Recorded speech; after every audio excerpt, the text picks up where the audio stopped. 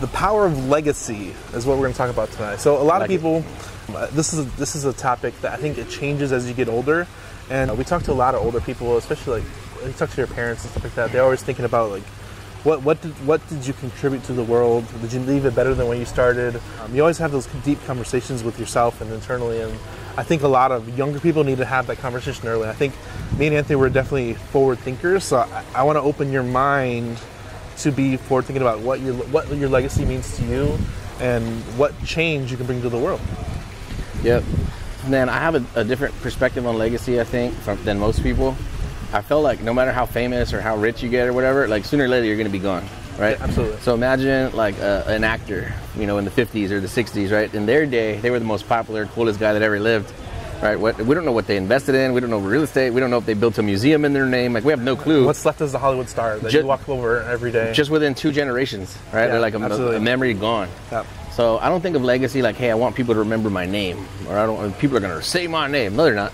I don't really believe in it that way. What I think that you can do as far as like legacy is concerned is that you have to put in place institutions that are going to stand the test of time. Okay. Right. So the more that we start to go after these big deals and we're doing these amazing things and making some pretty cool numbers, we're starting to think about who else can we help with this capital, right? Because we're trying to hire all of our friends and family. In business, never hire friends and family.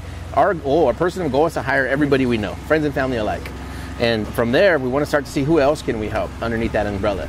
So we're thinking about some different charitable organizations, like public housing for somebody who doesn't have anywhere to go. Maybe they're going to have an abortion, they don't have any other choices.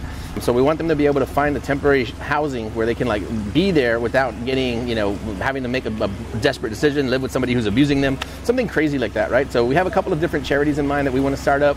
So I think if we put in place institutions like that are self-sustaining, that are profitable, that can keep themselves alive without having to have like a constant injection of capital over time and distance, then I think that's how you create a legacy, is you put things in place that were never put in before. The government's not going to do it. Entrepreneurs are not going to do it because it just, loses money or it's not interesting to them. Yeah. So I think, and when I'm thinking in terms of legacies, I want to put something in place that's going to stand the test of time, even if they never remember my name. Yeah. One thing I like about this is you kind of, us as developers in a way, like one thing you hit me hard that I never even thought about was like, we need to come up with street names for our property.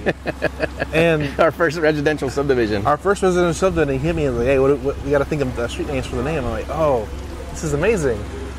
So, because we did Tyler, we did a subdivision name, but we didn't actually do the name of the street. We named it Hive Mind Way. Hive Mind Way. So that was the first little peek into this, but it's not really like registered or anything. You can't search Hive Mind Way and it comes up.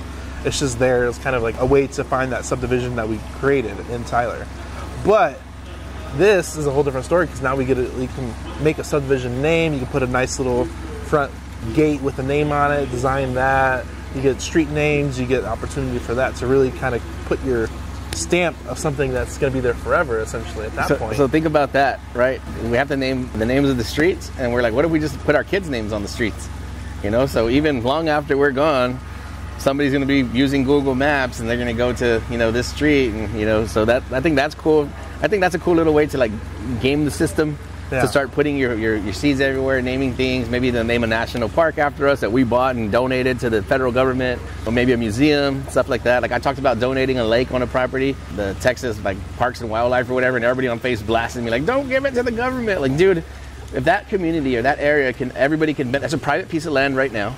Yeah. So if we donate that lake to the public and people can take their kids there to go fishing and ride jet skis, like we're not creating memories. And now, so that family would have never been able to have that experience without that donation from us. But if you're not playing in a space where you're not making moves like that, you're not dealing in that size of assets, where you have lakes on the property, and you don't have those kinds of returns when you're trying to like maximize every penny, right? And then nobody benefits but you. Yeah. Right. So I think having legacy, I think it's making moves like that are so big that everybody gets to benefit, because why should we be the only ones winning? Like, so again, like I think it's really, really easy to get yourself super rich. Everybody can your own cup can be overflowing very easily. But if you can have that experience, make that experience for other people, that's what kind of really gets me high, man. I really do enjoy it. Like we go to a restaurant or something, and we're not ballers, right? But we'll drop like a $20 or $50 tip, like on a freaking IHOP waitress, and they're like, oh God, they started crying before. Right, and to you, like, oh, $50, nothing, $50. Well, yeah, but for somebody, that's their whole entire world. Yeah, right? we talked a little about this in Creating Happiness. If you haven't seen the video, please go check it out. Manufacturing Happiness. Manufacturing Happiness. I forgot the name. Go to YouTube, Google, put in the search bar, manufacturing happiness. We did talk about that. It's 11 minutes long. It's one of my favorite videos, but a lot of this is like, you don't know what people are going through, and you can create that legacy at that moment that could totally change the trajectory of people's lives. Yeah. That you might not even see the results of that. That's something we practice all the time. Like I said, it could be as simple as like as your waiter, waitress, just hitting them with a cool little tip that they might not be used to. We've had them like almost tear up multiple times, holding the door open for somebody, like, oh, thank you. You know, somebody at the register, like just give them a compliment. You see that they're down. You see some kind of shadow above them, some kind of cloud. I mean, they're not saying anything. They're not showing it. But you just say, man, that's an amazing shirt, dude. Where'd you get that? Dude, I wish, you know, I think I have one like that. So cool. Anything, your hat, bro. Like, oh, cool haircut. And then you see their face light up, like, dang, like they've never had a compliment before from a stranger, right? They're just used to people just beating them up, hurry up, where's my change, you know, stuff like that. So if you're going around and just pushing buttons on people and, you know, putting them in an amazing mood, you know, I think that's something else too. You know, if anything, that's what I want to be remembered for, right? It's just cheesy as it sounds. I want people, and they're saying it now, right? Oh, those guys are cool, those guys are real cool. But like if they can remember us, like those guys ran a very generous, tremendous business, but they were also very giving, very humble, very cool, very open, right? As opposed to like, hey, we're gonna get super rich, watch this, and then nobody else benefits. So, and like I said, this is actionable items for everybody. So like us, we're doing all these, you know, all these examples we're doing. So I think, and it's attainable for anybody to reach, and you can start wherever you're at in life and really just create your own legacy in your own way. And I think it's something to think about as you, especially no matter what age you are, you can create your own legacy, and you can start doing it in your 20s, your 30s, your 40s.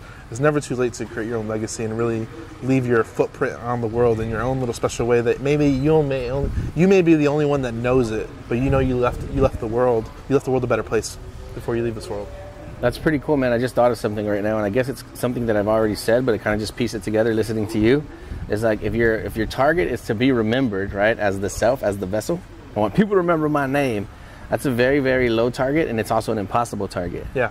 Because you're aiming so low, right? You want your name to be somewhere in the history book so people could bring it up. Really, who gives a shit? Why? You're gonna be dead, right? You're not gonna know that anyway.